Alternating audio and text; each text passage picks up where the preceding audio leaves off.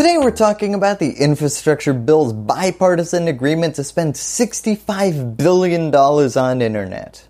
Either we're getting some big improvements or Biden forgot to turn off roaming during his last visit to Ukraine.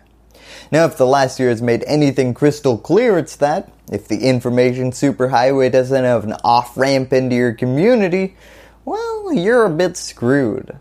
The internet has facilitated everything from unemployment applications to investing to schooling online.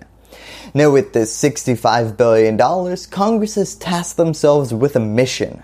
They're going to expand internet access across America. Now unfortunately, this is where the handshaking stops and the fist fighting begins. The current approach to expanding broadband is largely, well, if people can afford broadband and they're easy to attach a fiber optic cable to, private companies, they got it taken care of. Anyone else though, money please. If we can't make a profit connecting these communities to broadband services, well, someone's paying for it and it sure as heck ain't us. Now this means that the United States government ends up footing the bill for a lot of private companies to lay a lot of lines in rural communities. This whole thing creates another potential problem depending on which party you're asking. Monopolies. Now if you're the one laying these wires, well, they're your wires. In a lot of communities, your broadband provider options are Comcast or Move. Prices and broadband quality are set accordingly. Now because of this, Democrats argue that expanding access to broadband might not be enough. You know, I have access to Lamborghinis, there's a dealership in Queens. I just can't afford them. In 2019, research found that half of non-broadband users still say they don't subscribe to the service because it's too expensive. So there are really two issues facing expanding access to broadband: getting more horses to water and then ensuring that they drink it. While everyone in Congress agrees on the overall mission, more internet, there is disagreement over how to actually make the sausage. Democrats want to fund communities to build and manage their own new internet infrastructure, while Republicans want to contract all of that out to private companies. So what would any of this look like? Well, let's start with the White House's perspective. Some local governments made long-term investments to build their own broadband networks without relying on the private sector. Biden is a big fan of this approach. It's certainly not very Comcastic. Now this approach would put government-run broadband networks at the front of the line for new grants, because they're providers with less pressure to turn profits and with a commitment to serving the entire community. The best example of this being a success story is the city with the best broadband in all of America. Chattanooga, Tennessee. Whoa, that's a curveball. Yes, the fourth largest city in Tennessee had a municipally owned telephone network, and in 2010, they decided to bundle in internet as well. Now let me be clear, this wasn't just like a flip of a switch, let there be browsing situation. It was a concerted almost $250 million investment to lay all these fiber optic cables.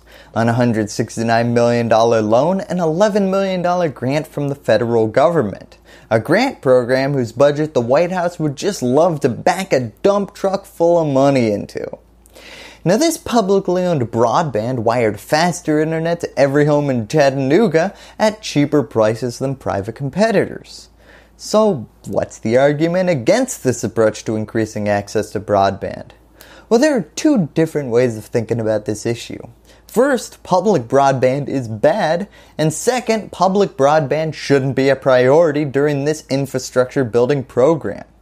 So first, the question of priority. Now in the leading a horse to water, getting it to drink dual goals, which should get the focus? $65 billion is certainly going to go far, but it's not going to get you across the universal broadband finish line.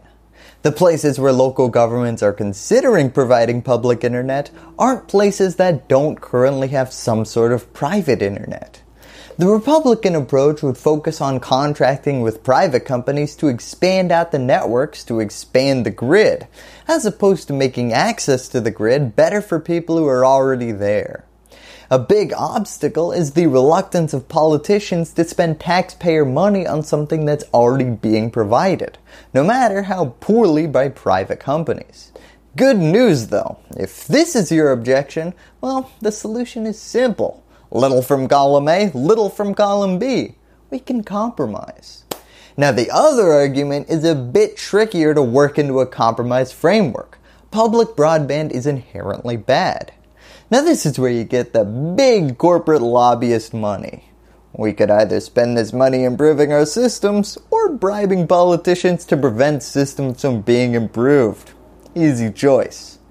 Now this ethical debate has been going on for decades, resulting in 17 states passing laws that explicitly prohibit local governments from offering broadband services. A subsection of this infrastructure proposal that's being debated right now would ban these sorts of bans. And the idea here is something similar to the healthcare debate currently going on as well. Public options are inherently bad. Republicans want to promote competition by limiting government-run broadband networks through the country. You know, the competition. Now this competition logic, as I've currently presented it, is a bit strange. Because, well, a public option adds to competition. Going back to Chattanooga, Comcast used to be the only game in town. Then the government built their own fiber optic system, Comcast sued to protect their monopoly and lost, and now that they have some competition, they're actually improving their offerings a bit. To understand the underlying mentality for this argument as it needs to be presented, we need to take a step back and shift our paradigm a little bit. Broadband, well, it's a product, not a right. Sure, try to give everyone the opportunity to buy the product, but let's not have the government stand in the way of private industry trying to make a profit. The state laws banning municipalities from building their own broadband are holdovers from a time when internet access was a near luxury, a consumer product rather than a utility. Sir, would you like some caviar with that dank meme? Put another way, do you want to focus these funds on making cheaper, better car dealerships and population centers, or underwriting the opening of new full-price dealerships in truly rural areas? Now that's the context in which the federal government is currently debating how to dole out the $65 billion that they agreed upon. Thank you, and that's all I have to say about that. Hello YouTube! If you're interested in learning more about what's actually in the infrastructure bill, I made a playlist where I go through the line items and spending debates right over here.